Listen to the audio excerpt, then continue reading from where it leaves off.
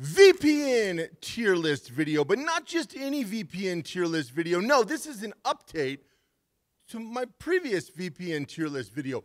But before we jump into that, I want to tell you exactly why and how I got to the conclusion of the A, B, C, D, E, F tier list you're going to see. Because if you just look at a bunch of VPNs on a tier list but don't understand fully why I picked these letters for these specific VPNs, the video is not going to have a whole lot of value. So I want to give you a quick synopsis, then we're going to dive right into it.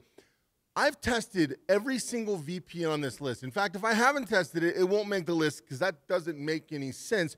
You have to actually have first-hand knowledge and experience. Is why there was such a long gap between my previous tier list video and this tier list video, because I had to test all of these VPNs. Now, this VPN video is brought to you by absolutely nobody, because it's insane how many videos that are supposed to rate things are actually brought by a specific company. And I know the content creators always say, well, I mean, I'm not objective. You're 100% objective when somebody's sliding $100 bills into your pocket. So I have not received a single penny from any of these VPNs. In fact, I get offered literally tens of thousands of dollars because the style of my channel, it's all privacy and digital security. I'm the perfect fit for a VPN provider. I've had several VPN providers want to be my flagship sponsor and offer me literally 6 figures a year. But they're garbage most of the time. And so I can't do it, and I'll never do it because it wouldn't make any sense and it would make me biased. So this video is 100% non-biased. It's my opinion, but it's non-biased from a company perspective. The other thing you need to know is I've tested all these, and I'm going to give you a quick, brief reason why I put them where I put them, because it's probably not what you think, but there always is a reason why. So let's get right into Operation VPN. All right, so we're going to jump right into VPNs. Now, a lot of you guys have been asking me about the Ghost program because I made that video series, the in-depth video series, how to not opt in to social credit score, to what's going on with CBDCs, how to be outside the CBDCs, how to be able to trade in crypto, how to be able to do all these things. And it's an exclusive video series that is only for Ghost program members. Now, right here, you can see the Ghost program. You can sign up for a limited time. The sale's still going on, and you get that whole video series. After this ends, the video series will never be available, and it will never be available for sale on its own. It is only an added value for Ghost program members. So if you're in the Ghost program, of course, you'll be getting your logins and passwords. If you're not, you have, I think we have 16 or 17 spots available, and that's it forever. So check out the first link down below if you want to join the Ghost program and be able to live private and free. But that all starts with a VPN. This is a good place to start, so let's go ahead and dive right in. Now, the first one I want to talk about is Mysterium. Decentralized VPNs. Open source, which is very, very important, and this is a privacy-based. But I'm going to do a quick note on the DVPNs. You got DApps, you got Web3, you got all these things moving forward, and I can appreciate that. Some of them are great, some of them are terrible, just like all other aspects of the internet. Web 1, Web 2, and now we're getting ready to go into Web 3. The thing is, I'm not really sold too much on a lot of the DVPNs, and the reason is fundamentally they're just not proven yet. They're just not proven yet. The crypto space has been in a hiatus for years now. It's not really, it's kind of a lateral movement, and so we need more proof there. So Mysterium looks good. They look good, but they haven't really proven themselves to be great. They haven't done anything wrong, and I use them and play around with them. But do I think it has a future? Yes. I'm gonna go out on a limb here, and I'm gonna put them in the A tier because I believe that they're a privacy-focused tool that has a future. Deeper Network is one I get asked about, let me see, every single day, several times. I've used Deeper Network for a while. Deeper Network's VPN hardware is something I'm a fan of. I'm also gonna give them an A, and just while we're at it, just so you know, Orchid, which is another one I'm a huge fan of. I made a dedicated video right here on Orchid. I'm going to give them an A. I'm going to give all three, Mysterium, Deeper Networks, VPN hardware, and Orchid. I'm going to give all three of them an A. Now, I know that's a step down. My previous VPN tier list, I believe Orchid was an S tier. But the problem is decentralized VPNs, I think they've kind of been paralyzed with the fear of what's going on with the crypto industry and the regulations. That's why I talk about my video series, how to opt out of you know, the CBDCs and all this garbage, because a lot of industries are paralyzed, and crypto is probably the #1 industry that's paralyzed. So you haven't seen a lot of movement. You haven't seen a lot of movement in any of these communities. Bitcoin, I mean, you've seen a little up, a little down, a little up, but it's nothing like substantial. Monero, one of my favorite communities, it's not really substantial. Ethereum, which is the building block to tons and tons of crypto coins, you know, not really substantial. All of these ones, people are always screaming, you know, whether it's Hex or whether it's ADA or whether it's XRP, you know, all these things, but we just haven't really seen it bust out. And so I'm going to give all 3 of these an A tier because I believe in all 3 of them, and I would recommend all 3 of them, but I just don't feel like they deserve S tier yet. NordVPN, oh my gosh, 100% of you have heard of NordVPN. Every influencer who wants to make a buck, and let me tell you from experience, NordVPN pays well. Now, I've never accepted a check from them, but even what they offer me, and I'm not that big of a channel, but in all fairness, I have the perfect audience. Like, there's no better audience. You could give it to some girl making sparkly cupcakes, you know, and nobody cares, and she's got 10 million views. But my audience, pretty much everyone who's watching this video, let alone everyone in my audience, has a VPN. That's why VPN companies specifically offer me so much money. NordVPN is not my favorite. I'm going to keep it nice here. A lot of people rave about VPNs. A couple other people in the privacy space, in my opinion, and I won't name names, have sold out to NordVPN because the checks have just gotten too big. I'm going to give NordVPN a D. Now, they should be an F for a lot of reasons, and let me explain something. A great VPN, and really listen to what I'm saying. If you get one thing out of this video, I hope you understand what I'm saying right here. This is probably the most important part of this whole video. More important than the tier list, more important than everything. A great VPN can do everything wrong. Everything. And I mean literally, a great VPN could literally give logs to government agencies and still be a great VPN. And let me explain why. A great VPN is Mullvad. Mullvad is an S tier. It's our first S tier. Mullvad's one of my favorite VPNs. Mullvad is a great VPN. Why are they a great VPN? And why could Mullvad literally give logs to intelligence agencies and it still not matter? Why? Because they're a great VPN and because they don't have any information. I can buy Mullvad right now with the Monero completely anonymous. 100% anonymous, 100% off-grid. Now, you guys already know that I recommend running, if you've watched my videos, I recommend running a VPN on your router, and then I recommend running a VPN on your machines, right? So you have that compartmentalization that I always talk about. Even if, now I'm not saying, Mullvad has never done anything wrong in my opinion, and from everything I've seen, all the audit, but let's just say Mullvad did everything wrong. There's still nothing to go off. It's still a bunch of random scrambled data that means nothing, encrypted data with people who bought Monero that's untraceable, okay? Now, I'm not saying Mullvad's done anything wrong. In fact, to my knowledge, they've done nothing wrong. But even if a great VPN like Mullvad did everything wrong, everything, still a great VPN because there's nothing to give. Now, let's go full circle on our boys at Nord. Nord can do everything right. Nord can do everything right and still be a horrible VPN. Why? Because they log everything. I mean, I wouldn't be surprised if they have a place on there for your firstborn, your secondborn, your thirdborn, your fifthborn. Here's the thing, guys. They can get hacked. There's been proven with logging and turn logs over. And let me give you a quick piece of knowledge when it comes to this whole logging thing.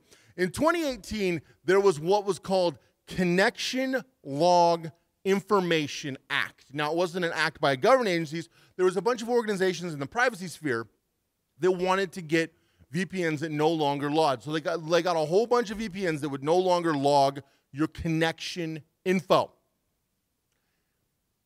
Basically, it was something to be sold to stupid people because your connection info doesn't actually matter. It's the metadata and just the packet transmission that goes through when you're surfing the web. And if you're surfing the web like 97% of people do, all of that data is logged. So they may not have your connection point, but that's irrelevant, okay? And that was the fundamental issue, and Nord falls into that. So why does Nord get a D? Because technically Nord takes crypto, but there's a lot of things they do wrong, almost everything. In my opinion, this is just my opinion, I wouldn't take 1 penny from Nord because in my opinion, Nord should not exist because they're a terrible VPN. I've used them, and they have no value whatsoever in my opinion. But they do take crypto, and for some people that's important, and if you're like in a place where you need to be able to get access, it's the only reason they get a D, because there are some people like, I just need access. Not everyone's in America like me where you can just basically get anything. You can get, I mean, I know you guys watch the news. You're like, oh my gosh, America. You can get anything in America, anywhere, anytime. It's a different world to most people when they come here because they're not used to the lack of restrictions and the layers. Anyway, it's a whole different thing. And so NordVPN, for some people, they just need access. And so Nord can do that because they can take crypto. And if you do crypto anonymously, like I talk about through institutional accounts in my Ghost program, you're set. And technically, you could use Nord and be just fine.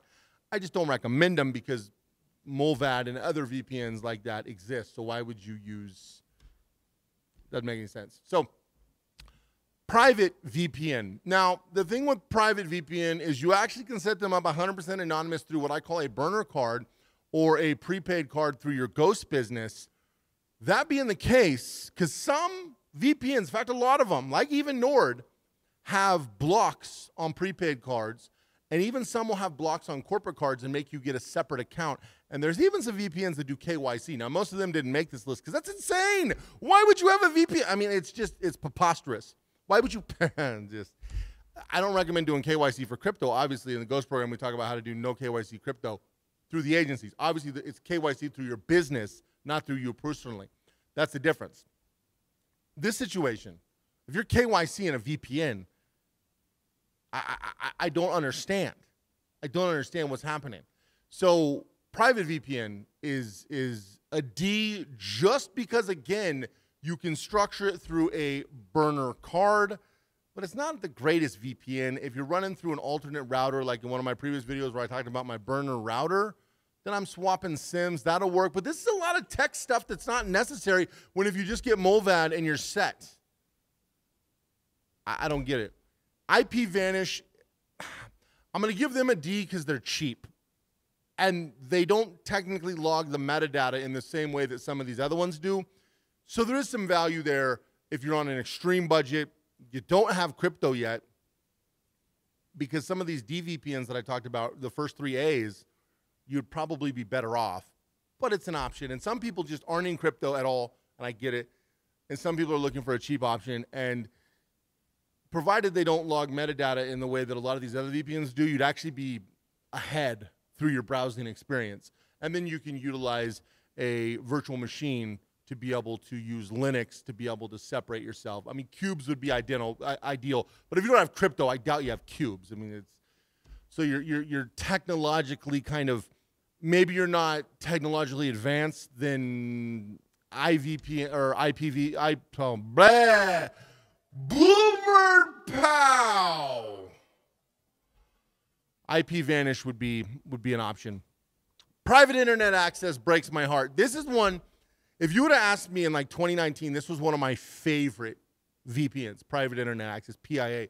I was a very big fan and supporter of private internet access. It was one of my early favorite VPNs, and they sold, and then they sold again, and it's just not the same.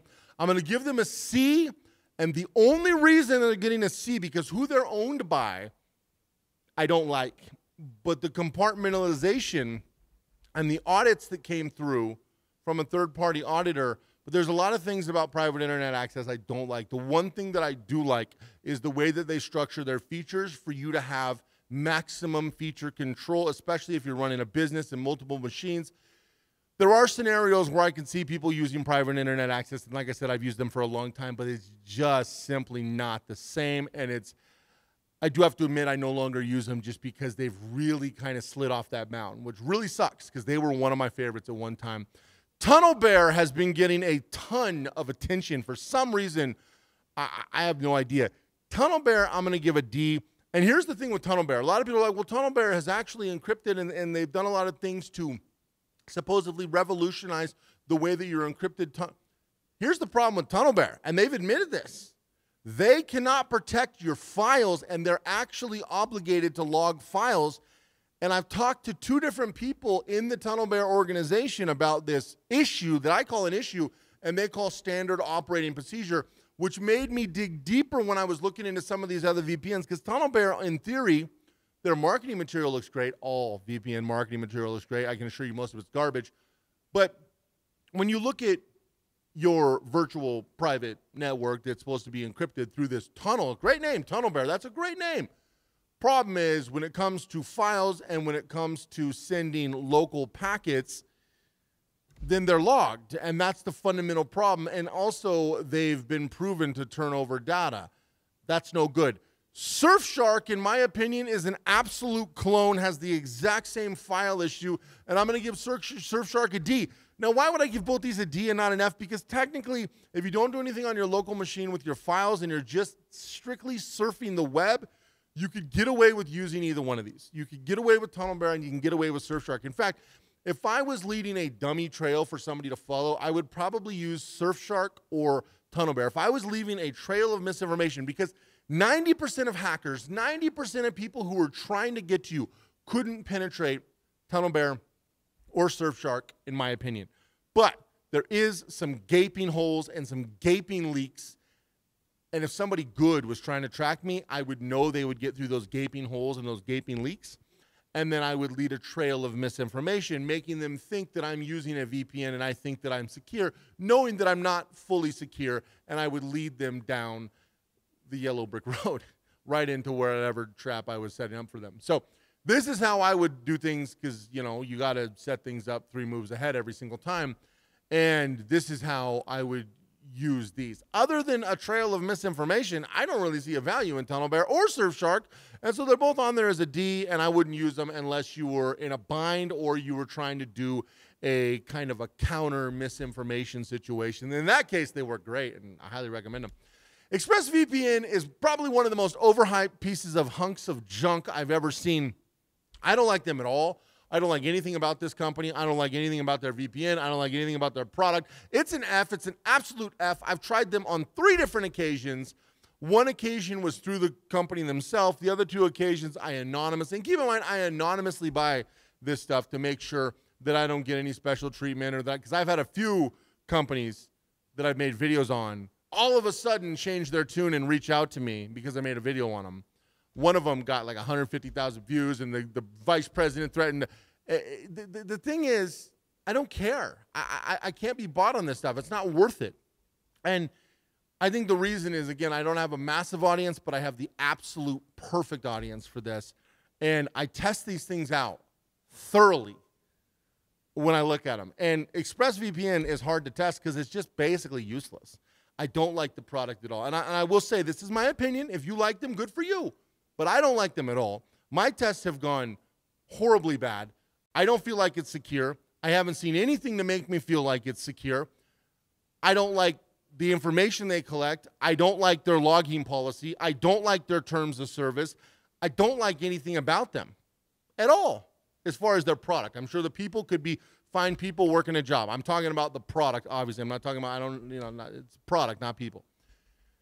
CyberGhost. I mean, I don't even understand how this still exists. F, obviously. I don't even understand how this company, who's buying it? Is CyberGhost just a pretend company? Like, are people actually going to CyberGhost and being like, sign me up? Really? Who? Where? When? How? I don't understand. If you've ever bought any of these ones in the F tier, what made them trick you into buying this? Like, I don't get it. I like the word ghost. Obviously, I have a full ghost program. Difference is my stuff actually works, unlike this VPN. CyberGhost is an F without question. Atlas VPN is an F, and here's why. Atlas VPN is one that a lot of you guys have brought up. A lot of you guys are like, Cody, Atlas is incredible. You should check this out. It looks amazing. You know what Atlas is? Have you looked into it? Atlas is part of Nord network. Nord is better than Atlas because it accepts crypto in the way that it should. Atlas is an arm of Nord. And not even a secretive arm, not even bought by a similar parent company, but no, it's an arm of Nord. Atlas is worthless. It's basically like the B-list spare parts of Nord, in my opinion, and it's an absolute F. At least Nord I gave a D. iVPN's an A. It was an A in my last one. It's an A here. There's a few things I would like to see increase. See, a good VPN is going to have, I mean, in theory, in the future, it'll be decentralized, open source, and it'll be a situation where you have maximum control on everything, and your data is your data is unsearchable, unreachable, unloggable, and obviously incredibly encrypted. Now, the encryption poses a problem, big picture, with quantum computing, 5G, AI, social credit scores, and the new CBDC. This is why I have literally structured my entire Ghost program on how to circumvent the lifeblood of what's happening in Agenda 2030, okay? 5G pumps the lifeblood in. 5G is the network all this is built on. Web 3, with the social credit score, the new social credit score, and when you look at the CBDC, which is obviously control of all currency, when you look at the quantum computing, which is going to allow these organizations to compress, compartmentalize, explore, and take actionable steps on amounts of data that was previously incomprehensible, and then the AI, which is going to be running this system. This is all just out there in the open. This isn't like some, oh, maybe 1984. In fact, in 1984, they talked about that, but it's actually coming here now for real. So how do you circumvent this? Well, a VPN, in my opinion, is a good starter step. I mean, a VPN is like 1% of anything, but it's a good starter step, right?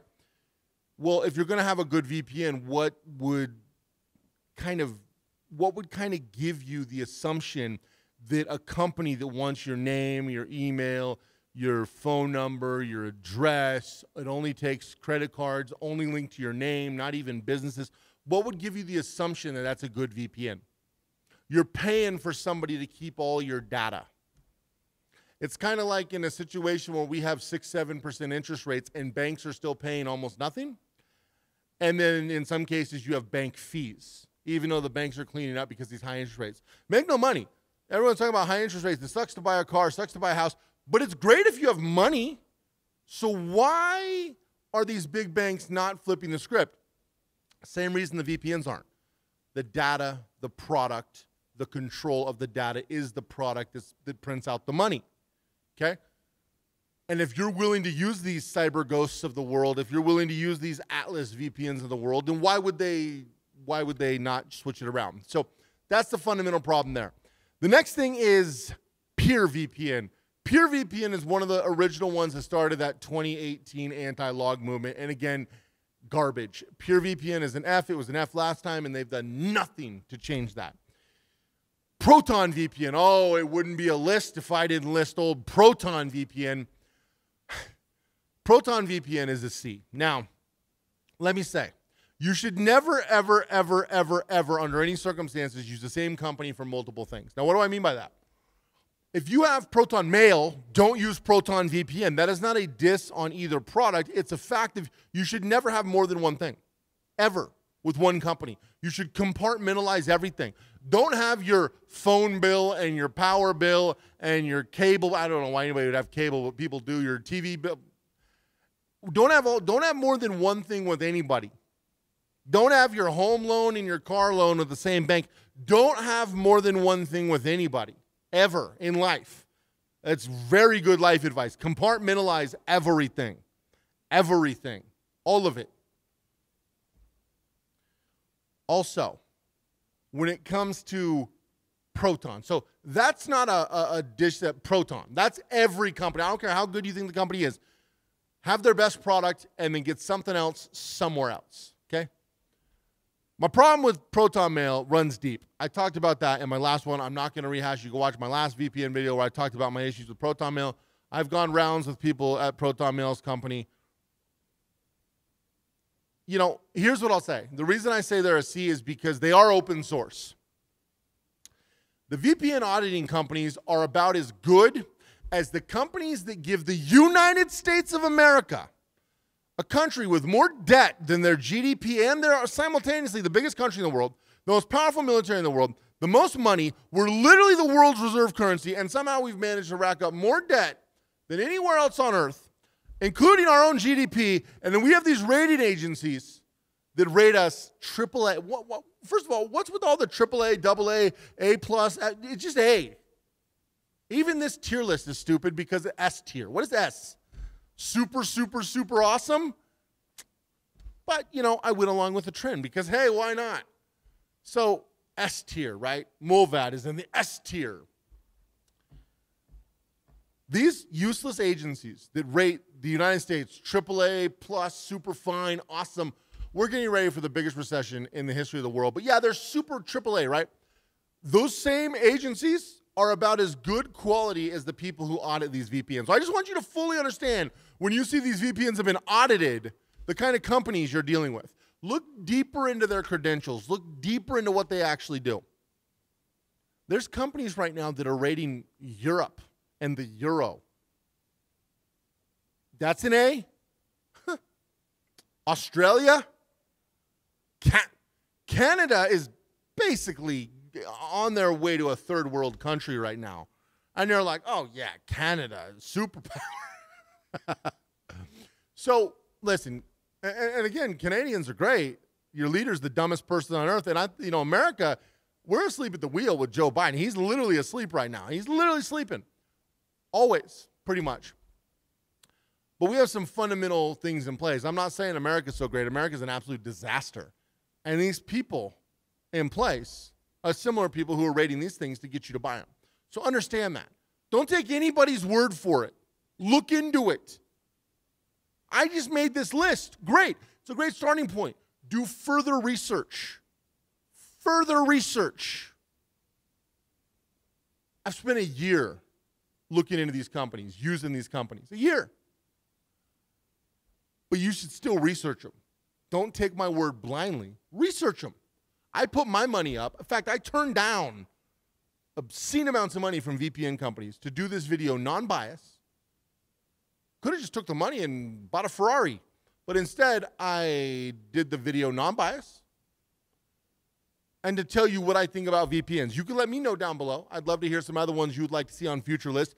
Keep in mind, I looked at 47 VPNs. Over 30 of them got cut right off the bat. Got cut.